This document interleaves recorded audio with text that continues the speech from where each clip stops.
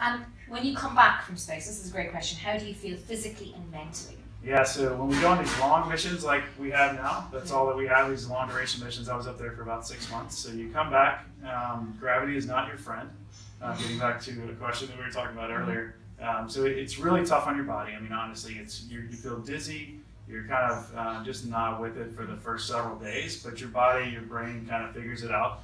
I could walk. I didn't have trouble walking. I felt like I was having trouble walking because I felt like I was stumbling around.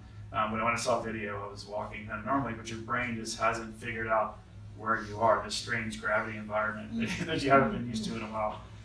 So in general, it takes people, a week or two to get completely back to feeling great and doing almost everything you can do for real. We have lower back pain, almost every one of us, when we come home.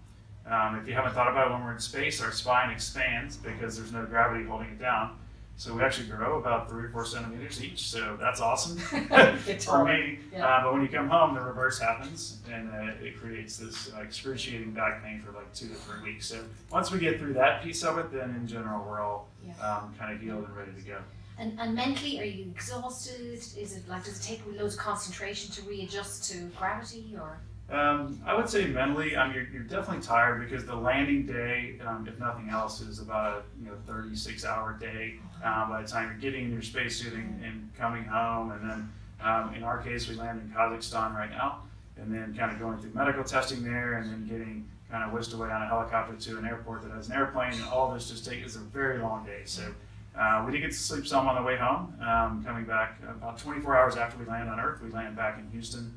To kind of be reunited with our families. We're very tired at that point, but then we're right into medical testing again for 4 or 5 hours before we get to really just crash and get a good night's sleep.